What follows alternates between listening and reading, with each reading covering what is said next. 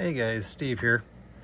I didn't plan that, but I'm gonna do a part 2 to that video on the comp frame with the X-Factor chassis, just to show I put out a lot of parts there, and I don't want any confusion on what you get.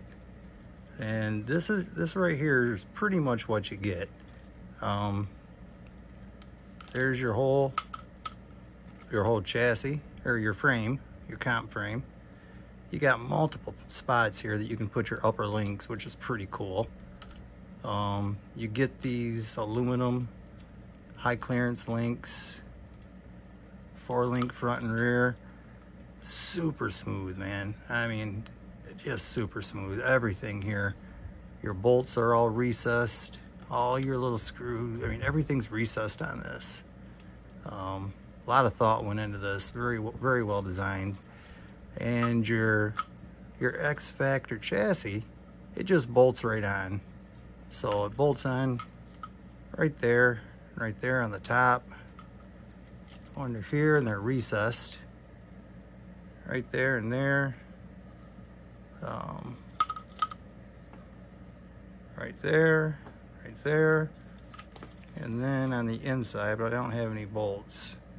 But right in here on each corner on the inside, I don't have those screwed on yet. It's got to come back off to finish getting electronics and transmission and all that in there. And then, so I don't have all the pieces on here. All right, let's set this bad boy down. You do have this, and that, and I stated earlier, I don't know if I'm going to paint those seats a different color or not. I haven't decided, but those bolt in pretty much like this, right there and right there. So it's going to sit just like that, and they're going to go, that bolt, this hole and this hole, they'll screw in right there and right there. So it'll go just like that, and that's going to cover your electronics and whatnot. But I just wanted to kind of show, I put a lot of stuff out there in the last video, parts that I'd bought extra, and I didn't want any confusion. So here's the rest of the pieces. These little round things I think are a spacer for the shock. There's 4 of them. I only got 1 out here just because I don't want to lose it. This part would bolt right, or screw down right there if you did not. So you don't have to run this chassis. If you want just the frame and to run their Lexan body, this right here mounts on there, and then that would go right on there. You get the picture. And then you just put a hole in your Lexan, and then this piece goes right into here, and then this piece right onto there, and that's your hinge. So there you go, just like so. And that's for your, so that Lexan body, you can use it with or without the X-Factor chassis. If you opt to use it with the chassis, that right there, one of these two, maybe it's this one. There you go, it's this one. It just puts right in there. And you screw that down right in there. So I'm, like I said in the other video, at this point opting not to, because I have heard they're coming out with panels to put on here. They'll just screw right into all these little holes, and you can have little panels just like it was a real race truck. And that's the look I'm gonna go for. So, but that body's growing on me. There's a part of me that wishes I ordered it, and maybe I will. The body's like 30 bucks. So, I don't know. We'll see. I might end up with it. But yeah, that's it right there. Just wanted to show you guys what you got. Like I said, this is about $160 price point, like it sits. And yeah, under 100 if you don't want the X Factor chassis and you just want the comp frame. So you can take the comp frame and run the Lexan body. So I personally think it's pretty sweet with the X Factor chassis. So that's that in a nutshell. Like always, if you got any questions, feel free to drop them in the comments. I'll answer what I can. I'm going to continue to build this thing. Next time you guys see it here, it'll probably be complete. I think everything I got for this is from Little Guy's Racing Parts, with the exception of the shocks and the wheels. And I'm probably going to order a set of their shocks.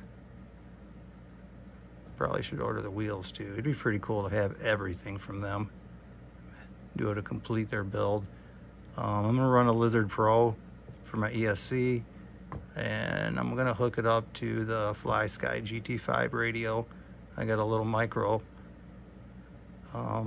receiver for that, and I'm going to be running their Creeper motor, and I think at this point just a stock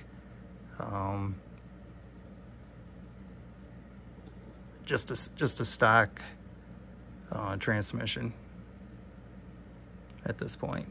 And I did opt to get their Super 8 axles. These are just the plastic ones. Probably go to the billet aluminum at some point. But yeah, that's where the build's at so far. Thanks for watching, and I'm going to try and continue to come out with more of this crawler stuff. And I got some mini Z stuff. Pretty much all of my remote control car stuff is all the mini and micro stuff. During COVID, I really got into the little stuff and started selling all my 10th scale. And I really love this stuff. What attracted me to the small stuff was the price point and the fact that you can run it in the house. So, I mean, look at it. Look in there. I don't know if you can see it. But they got their branding in there. The Little Guy Racing Parts. I think even, I don't know, on the links,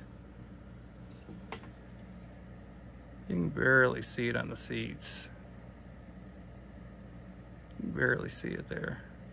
Just the attention to detail on this, it's really smooth. I mean, this thing went together so easy. So easy. I know somebody's gonna complain there's no directions. You don't need directions. To be honest, if you don't know where something goes, get on their website and look at their pictures. It's not too hard to figure out. It really isn't. Start getting directions. All these little things raise the price of a product. So, and most of us can figure it out. It's really not that hard. We've been tearing apart these things and putting them back together. But man, look at that. Just all these, everything's recessed. Everything just fits so nice. You get these skid plates. Like everything you see here is just part of what you get. Love that flat skid, man. So smooth. I cannot wait to have this thing together and running. Love the fact that it's black. Don't have to paint anything. Stainless steel hardware.